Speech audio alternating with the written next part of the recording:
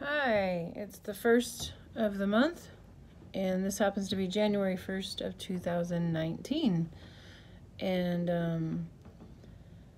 I am doing this one late tonight, but still the first, so still counts.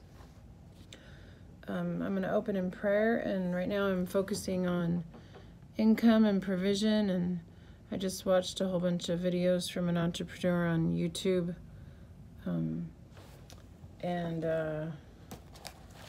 I am really grateful for him. What's it called? Anyway, yeah, I'm really grateful. I was not motivated today. I was really frustrated, and I think the big thing, value attainment, is the name on that YouTube channel. And yeah, he gave some good stuff. So apparently I need to work on honing my sales skills. And when I'm talking to people about something I'm passionate about, I don't even think of it as selling. It's just something that I'm passionate about. And so then it's fun when stuff happens and groups of us get together and we play music and do stuff. But now I got to figure out how to do that with the coloring thing, and I still have to have time to practice and do paperwork. So learning to buckle down and figure out how to pull it all together is definitely going to be a challenge, but I know I can do it, and I know I have to give myself the time to accomplish it.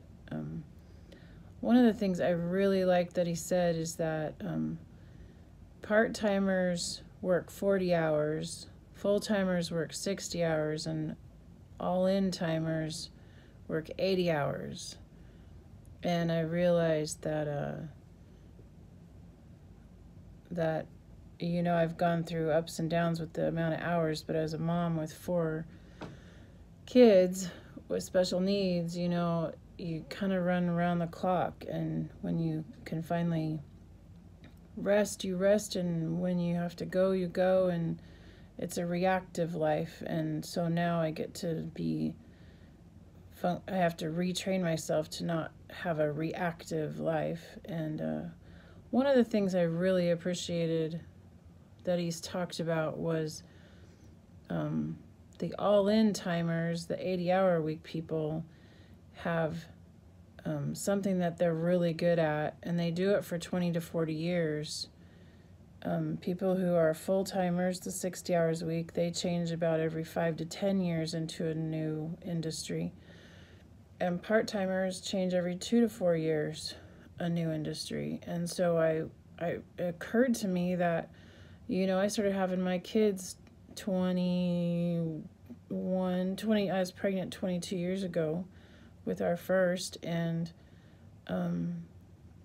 so technically I'm an all-in timer with my first industry of having my children and being a full-time mom, and they happen to have special needs, so we were at the doctors all the time advocating paperwork. It was exhausting, but I was all in.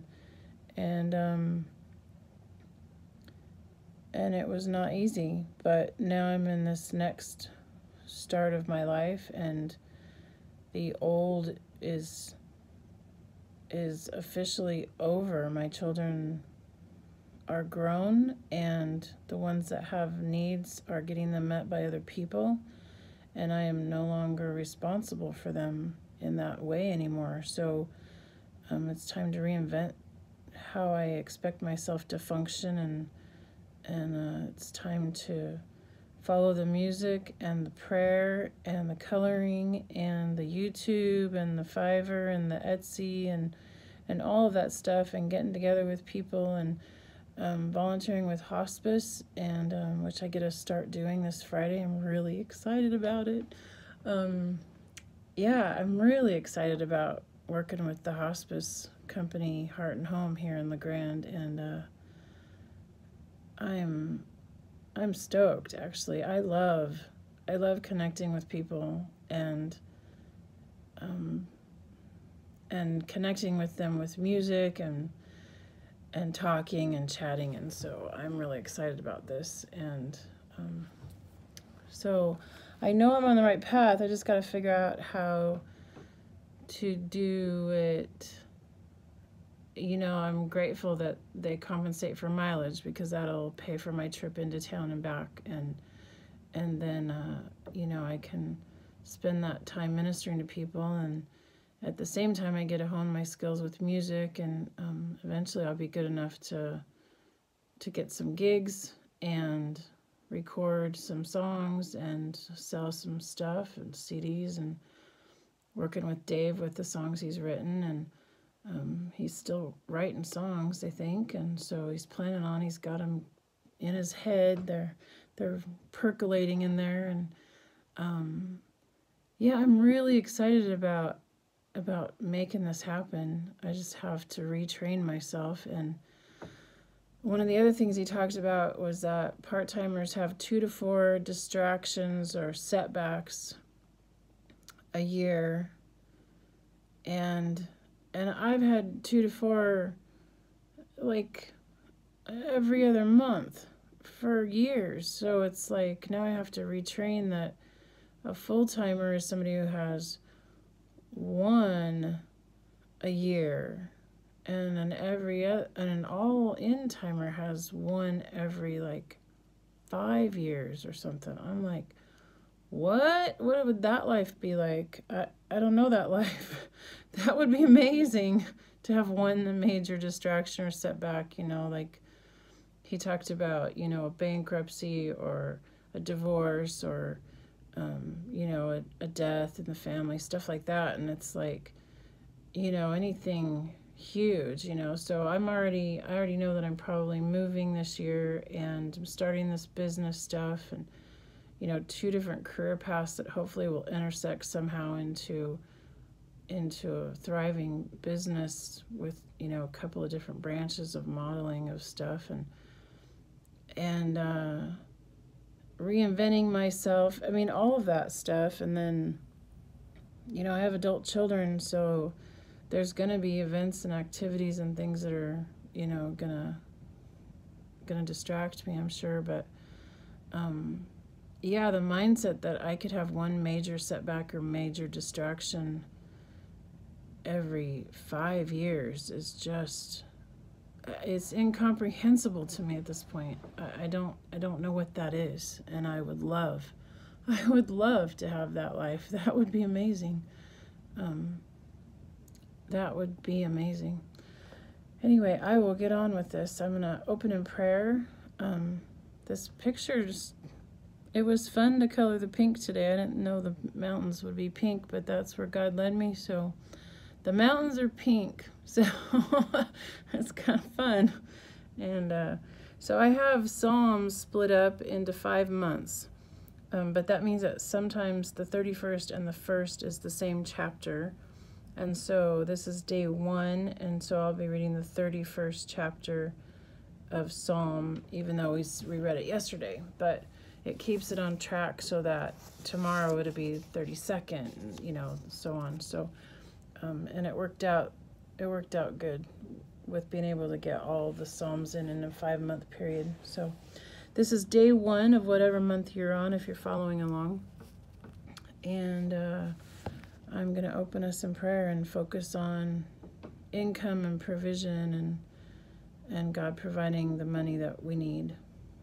So if you'll join me in prayer and reading the Bible, I would appreciate it. And if you feel like you want to share this video, please share it with whoever you want, and please subscribe and hit the bell notification for the next videos to notify you that when I've loaded them. And thanks for joining me, and if you like it, hit the like, thumbs up button. Lord, I thank you so much for everything you provide for us, for taking care of us. I thank you that we can trust you. I thank you that you created us and that you love us. I thank you that you want to spend time with us. And I'm so grateful that that we get to love you and serve you, and we get to connect with people, and through those connections they can become closer to you and we can become closer to you. I'm grateful for friendship. I'm grateful for I'm really grateful for last night with New Year's Eve downtown La Grande, and I didn't know there was a ball that would drop, and it just reminded me of how it was in New York before they digitized the ball and made it all, too perfect. And it was fun to see that it fell and hit the thing before the clock was actually on midnight, but it was fun that it wasn't perfect. And I'm so grateful that everybody downtown was nice. There were a lot of people, and it was just an enjoyable, fun night with people who actually, nobody was mean or rude. Nobody got into a fight that I could tell. Everybody was friendly and nice, and it was just a really good evening, and I'm really grateful for my time with Dave, that he got to go out and have some fun last night, and that, we weren't just bored and doing the same old thing we always do, Lord. I'm grateful for friendship. And I thank you that you love us and that you provide for us. And I trust you that my bills and my needs will be provided for. And I thank you for everything that you've provided so far, and that I can trust you to provide in the future. And I just thank you for each person who's listening, and pray that you'll provide what they need, and that you will give them the strength they need to get done whatever it is they have to get done, to have your provision provided for them. I thank you that you love us. In Jesus' name, amen. Psalm 31. O Lord, I have come to you for protection. Don't let me be disgraced. Save me, for you do what is right. Turn your ear to listen to me. Rescue me quickly. Be my rock of protection, a fortress where I will be safe. You are my rock and my fortress. For the honor of your name, lead me out of this danger. Pull me from the trap my enemies set for me, for I find protection in you alone. I entrust my spirit into your hand. Rescue me, Lord, for you are a faithful God. I hate those who worship worthless idols. I trust in the Lord. I will be glad and rejoice in your unfailing love, for you have seen my troubles, and you care about the anguish of my soul. You have not handed me over to my enemies, but have set me in a safe place. Have mercy on me, Lord, for I am in distress. Tears blur my eyes, my body and soul are withering away. I am dying from grief, my years are shortened by sadness. Sin has drained my strength, I am wasting away from within. I am scorned by all my enemies and despised by my neighbors. Even my friends are afraid to come near me. When they see me on the street, they run the other way. I am ignored as if I were dead, as if I were a broken pot. I have heard the many rumors about me, and I am surrounded by terror. My enemies conspire against me, plotting to take my life. But I am trusting you, O Lord, saying, you are my God. My future is in your hands. Rescue me from those who hunt me down relentlessly. Let your favor shine on your servant. In your unfailing love, rescue me. Don't let me be disgraced, O Lord, for I call out to you for help. Let the wicked be disgraced. Let them lie silent in the grave. Silence their lying lips, those proud and arrogant lips that accuse the godly. How great is the goodness you have stored up for those who fear you. You lavish it on those who come to you for protection, blessing them before the watching world. You hide them in the shelter of your presence, safe from those who conspire against them. You shelter them in your presence, far from accusing tongues. Praise the Lord, for he has shown me the wonders of his unfailing love. He kept me safe when my city was under attack. In panic I cried out, I am cut off from the Lord, but you heard my cry for mercy and answered my call for help. Love the Lord, all you godly ones, for the Lord protects those who are loyal to him, but he harshly punishes the arrogant. So be strong and courageous, all you who put your hope in the Lord. And Proverbs 1. So we're going to start Proverbs over again. And every month we read through Proverbs. Proverbs 1. These are the Proverbs of Solomon, David's son, king of Israel. Their purpose is to teach people wisdom and discipline, to help them understand the insights of the wise. Their purpose is to teach people to live disciplined and successful lives, to help them do what is right, just, and fair. These proverbs will give insight to the simple, knowledge and discernment to the young. Let the wise listen to these proverbs and become even wiser. Let those with understanding receive guidance by exploring the meaning in these proverbs and parables, the words of the wise and the riddles. Fear of the Lord is the foundation of true knowledge, but fools despise wisdom and discipline. My child, listen when your father corrects you. Don't neglect your mother's instruction. What you learn from them will crown you with grace and be a chain of honor around your neck. My child, if sinners entice you, turn your back on them. They may say, "Come and join us. Let's hide and kill someone. Just for fun, let's ambush the innocent. Let's swallow them alive like the grave. Let's swallow them whole like those who go down to the pit of death. Think of the great things we'll get. We'll fill our houses with all the stuff we take. Come, throw in your lot with us. We'll all share the loot." My child, don't go with them. Stay far away from their paths. They rush to commit evil deeds. They hurry to commit murder. If a bird sees a trap being set, it knows to stay away. But these people set an ambush for themselves. They are trying to get themselves killed. Such is the fate of all who are greedy for money. It robs them of life.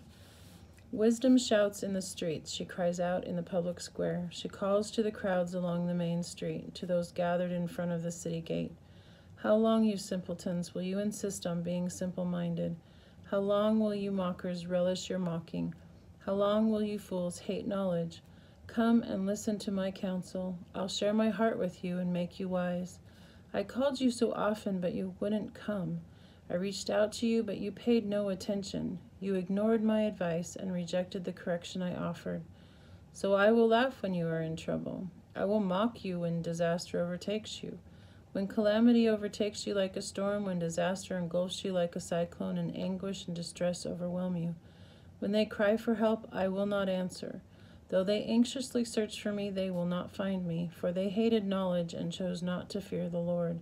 They rejected my advice and paid no attention when I corrected them. Therefore they must eat the bitter fruit of living their own way, choking on their own schemes, for simpletons turn away from me to death. Fools are destroyed by their own complacency, but all who listen to me will live in peace, untroubled by fear of harm. And the Lord's Prayer. Our Father, who art in heaven, hallowed be thy name. Thy kingdom come, thy will be done, on earth as it is in heaven. Give us this day our daily bread, and forgive us our debts as we also have forgiven our debtors. And lead us not into temptation, but deliver us from evil. For thine is the kingdom and the power and the glory forever. Amen. Our Father, who art in heaven, hallowed be thy name. Thy kingdom come, thy will be done, on earth as it is in heaven. Give us this day our daily bread, and forgive us our debts as we also have forgiven our debtors. And lead us not into temptation, but deliver us from evil. For thine is the kingdom and the power and the glory forever. Amen. Our Father, who art in heaven, hallowed be thy name. Thy kingdom come, thy will be done, on earth as it is in heaven. Give us this day our daily bread, and forgive us our debts as we also have forgiven our debtors. And lead us not into temptation, but deliver us from evil. For thine is the kingdom and the power and the glory forever. Amen. Well, I hope you have a wonderful day. Thank you for joining me.